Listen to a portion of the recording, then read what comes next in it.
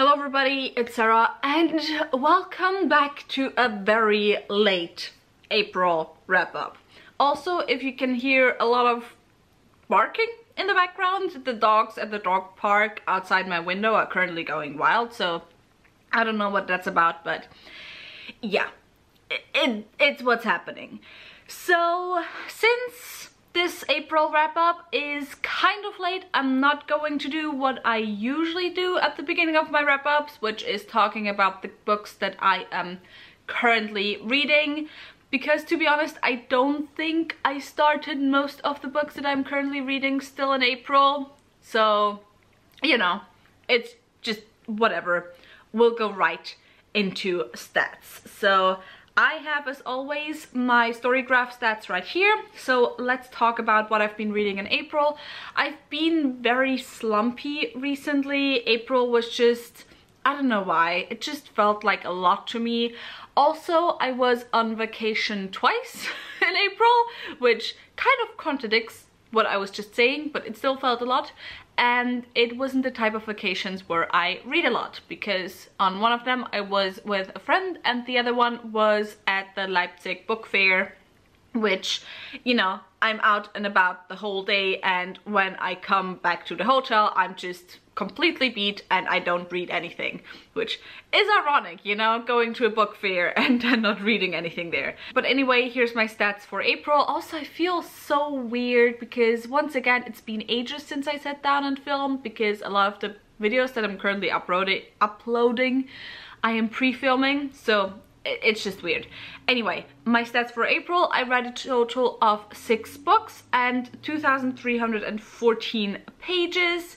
My main moods were adventurous, tense, mysterious, emotional, and dark. So, yeah, kind of not the most light moods, to be honest.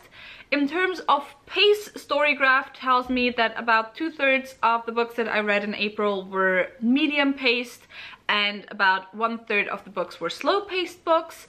Page numbers: 1/3 of the books that I read were over 500 pages, 17% were under 300 pages, and then the other 50% were between 300 and 500 pages. I read, once again, only fiction. I still haven't started reading any non-fiction for this year. I need to get to it. It's dramatic. But in terms of the genres, Storygraph tells me that my most read genre, as always, was fantasy, then LGBTQIA, young adult, science fiction, and lastly historical. I read 1/3 of the books that I read in digital and 2/3 in print, which can't be right because I only have 3 books here that I read physically, so it should be half-half, but it seems like I just logged one of the books incorrectly. Who knows? All the books that I read were English, and in terms of, or written in English, and in terms of the star ratings, I had 1 2.5 star rating, 2 3 stars, 2 4.25 stars, and 1 4.5 stars. So no 5 stars this month. So that was it for the Storygraph statistics. In terms of, you know, my diversity inclusion statistics, once again, I wasn't that great in my personal opinion this month. I read 2 out of 6 books that were written by non-white authors, so BIPOC authors, if I didn't count wrong, but I don't think I did. Then 3, so half of the books only that I read this month had LGBTQIA rep, and I don't think, if I remember correctly, that any of the books that I read this month had any major mental illness or disability rep. So, not that happy with that this month. Let's hope that May is gonna be better. But that was it for the statistics, and now let's get into my thoughts on the different books that I read. As always, I'm starting with the book that I enjoyed the least, ending with the book that I enjoyed the most. And in terms of the book that I enjoyed the least, sadly, it was one of my most anticipated releases of the year, The Daughters of Istihar by Hadir El-Spy. This is the first book in an adult fantasy duology called the El-Maxa duology. I already have a review filmed, which I will probably either upload this Sunday or next Thursday, depending on when I'll get around to editing it and stuff. so I will keep it pretty short. I just think that this book would have worked way better as a YA. So what is this about? In this book we follow two different POVs. It is adult fantasy in an Egyptian-inspired setting, and one of the POVs we follow is a noble lady who wants to join this magic academy, but she can only do so with her parents or her husband allowing her. And so she is forced into an arranged marriage by her parents, because basically in this country women have no rights and stuff and they're not allowed to vote. And her husband is a bit more open and more progressive than her parents. He's actually quite a decent dude, you know, for the situation, but still regardless she's forced to marry him. And after that she kind of gets involved with this political activist organization called the Daughters of Istihar, and our second main character is also part of the Daughters of Istihar, and she's also the former lover of the husband of our first character. And so through the Daughters of Istihar the two lives kind of entwine. Also, the story is sapphic, however not between the two main characters, which was what I originally thought it was gonna be. And yeah, why didn't I like it? Basically, as I said, I think this would have worked better as a YA. I thought our one main character, the noble lady, is just really annoying. It would have worked better if the focus was more on the second character, who comes from more of a working class family, because, you know, while I had some sympathies for our other main character, sometimes it was just hard. And I just thought that a lot of the activism issues, a lot of the women's rights issues, and the way that those were tackled, the way the activism was tackled, just lacked a lot of nuance, and it was just very flat, everything for me. And so yeah, but if you want to know all of my in-depth thoughts, as I said, my review will be up soon. Next, my two 3-star books. I will also talk about them very quickly, because to be honest, I forgot half of the books that I read in April. I feel like it's been so long since I finished most of these books that I don't even remember about them anymore. But anyway, first I have Harrow the Ninth by Tamsin Muir, which is the second book in the Locked Tomb series, which is, I would call it fantasy in space. I don't really think that it's a science fiction series. I think it's more of a fantasy series. And in the first book we follow Gideon, who has to follow the leader of her house to this kind of weird contest which takes place in this haunted house type thing, and they have to find out something while everyone is being slowly picked off and killed. It's very confusing, very hard to explain. In the second one, I once again also did not necessarily 100% understand what was going on all the time. I enjoyed it slightly more than the first one. I kind of knew already where it was going, like the big twisty thing at the end, I already knew that was gonna happen. The thing that I found very interesting about this one is that it is written in second-person perspective, and it once again proved to me why I appreciate second-person perspective so much, even though it's not necessarily my favorite perspective. And that is because authors cannot write second-person perspective without consciously using it to storytell and to world build and whatever. And so whenever you have second-person perspective, there's always a lot of intentionality to the storytelling, which I just really enjoy and really appreciate. Regardless, personally, I think that the person that we find out the second-person perspective is written from, I thought the author didn't hit the voice of that person, personally. Which I didn't mind, because I didn't like that person anyway. But yeah, that's all I can really say without spoiling anything. And aside from that, I enjoyed it somewhat more than the first book, maybe a little bit, I don't know. I'm gonna continue on still with the series, I'm still interested enough, but I don't yet see the hype that everyone has around this series. And then my second 3-star, which I didn't necessarily enjoy this more or less than Harrow the Ninth, but my second 3-star is The Stolen Heir by Holly Black, which is the first book in the Stolen Heir duology, which is a sequel duology to the Folk of the Air trilogy. This is YA. I'm not the biggest YA reader anymore. I still wanted to try this. I borrowed it from my library and it was fine. It was fun. It was okay. I wasn't particularly into any of the characters, to be honest. It just, you know, I think if you're into YA, I think this is gonna be an enjoyable one, and if you're not, then, you know, it's whatever. If you feel like you've moved on from the Folk of the Year, I don't think this is a necessary read, or it will, you know, blow you away or whatever, but I had fun, so that's that.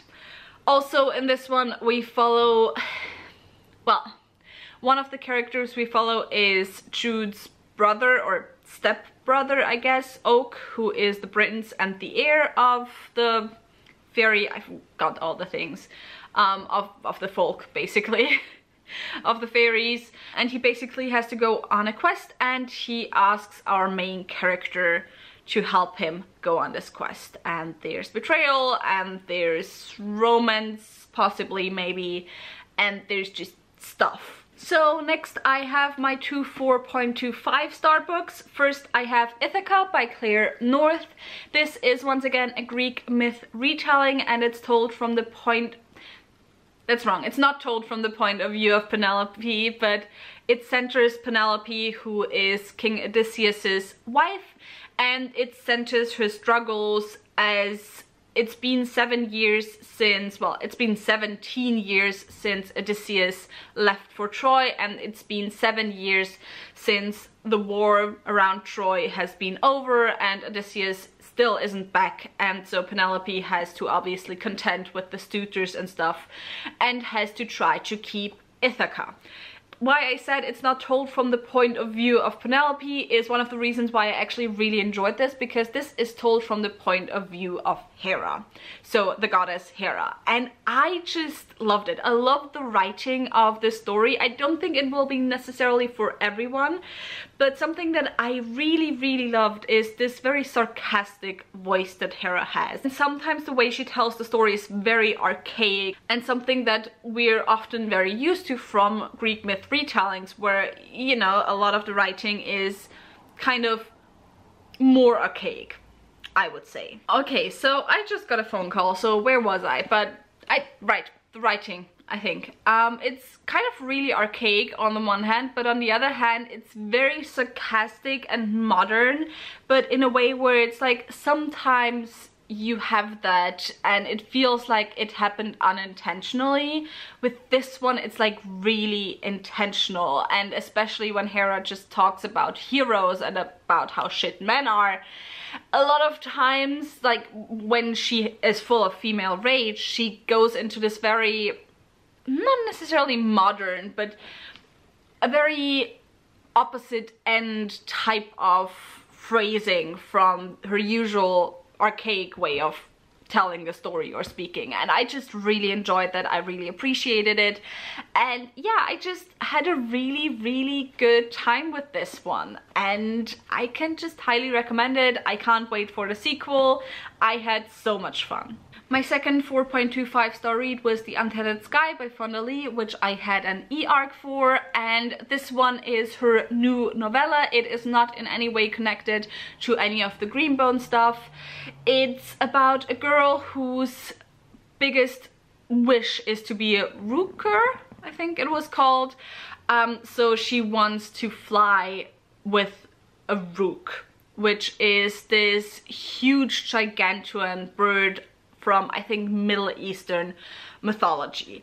And that's all I want to say, because it's a novella, so I don't want to say too much about it. And I just really enjoyed this book. I hope that maybe Fonda Lee is gonna write more in this world in the future, but I thought this was just really well done in terms of character building, in terms of themes, in terms of picking out what you wanted to focus on.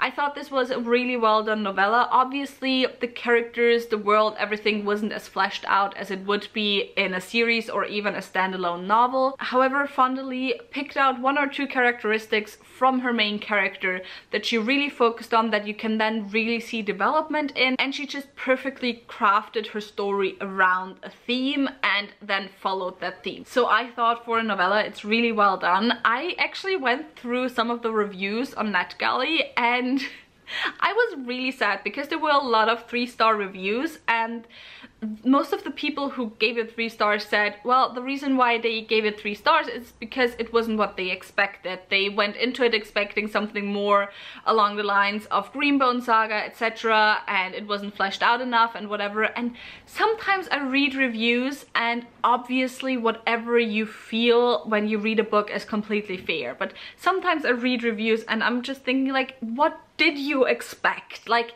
you can't expect a story on the level of complexity of the Greenbone Saga, which is a trilogy of 3 books that I think almost all of them are over 700 pages. All of them are at least over 600 pages.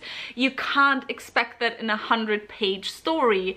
And so for me personally, also as someone who's usually not the biggest fan of novellas, I thought this worked really well. I loved how just you could see what Fonda Lee chose to focus on, and she just left everything else out. And in a time where I feel a lot of times fantasy novels are getting shorter, like a lot of fantasy novels now are under 500 pages, adult fantasy novels that is, and where the authors still want to do everything and just don't have the time, even in 3 500-page books, I think like Fonda Lee just showed perfect restraint. And the last book I want to talk about is my 4.5-star read, which is The Endless Song by Joshua Philip Johnson. This is the sequel to The Forever Sea and also the finale to the duology. I realized that it's just a duology and it's not a trilogy as I originally thought. In the first series, it's set in this world where, well, both of the books obviously are set in this world, but you have this world where you have the Forever Sea, which is this humongous prairie of grasses that are tens and hundreds of meters high. And above this prairie, there's magic ships flying. No one knows really what's at the bottom of the sea. However, our main character Kindred, her grandmother was last seen as she left her ship and she slowly sunk to the bottom of the sea to find out what is there. And so our main character Kindred, her mission now is to try and find out what happened to her grandmother. And that's where we start the first book. I did not quite enjoy the second book as much as I did the first book. However, that's something that I personally often experience when I go into books that I haven't heard a lot about and where I go into them basically completely blind and I'm then really surprised by how much I enjoyed it, which was the case with the first book, which is why I also gave the first book 5 stars. With the second book, a lot of times already having expectations and already knowing what I'm going into, it's not that my expectations are disappointed, it's just, you know, it can't surprise me anymore, so I end up not giving the books 5 stars because I don't enjoy them as much, because my expectations pretty much are met and not surpassed. Does that make sense? I hope it makes sense. Regardless, I still really enjoyed the second book. I really liked the framing of the story in general, because you have the storyteller that is just telling a story, obviously, because he's a storyteller. I'm a mess right now. I'm so tired. I cannot tell you. But anyway, you also get to meet some new characters in the second book, which I both enjoyed and sometimes didn't enjoy as much, as is the case a lot of times when we get to meet new characters, because obviously you love the new characters, but a lot of times you just, you know, you're already comfortable with the old characters, so you want to stay with them more. However, we still get to see them in the second book as well. I really enjoyed our main character's Kindred's journey in the second book. I enjoyed her development because she has to reckon with some things and some decisions that she made in the first book, and where in the first book she's really just out to find her grandmother. In the second book, she, you know, has to deal with some consequences. She has to go a little bit into herself and, you know, reconsider some of the decisions that she made in the past and in the first book. And so yeah, overall I really can enjoy this duology. I think it's something different, I think it's something fun, it's fresh, and I really enjoy the characters, the world building, everything. It's queer, so what more can I say? And with all of that said, that was it for my April wrap-up. If you have read any of the books and if you have any thoughts on them, tell me in the comments down below. If you enjoyed this video, maybe think about giving me a thumbs up and also maybe subscribing. All the links to my social media as well as to my book club of Queens, Witches and Valkyries, where I read one adult high fantasy book written by a woman or genderqueer person per month, will be left linked down below, so go and check those out. And I hope I'll see you very soon. Bye!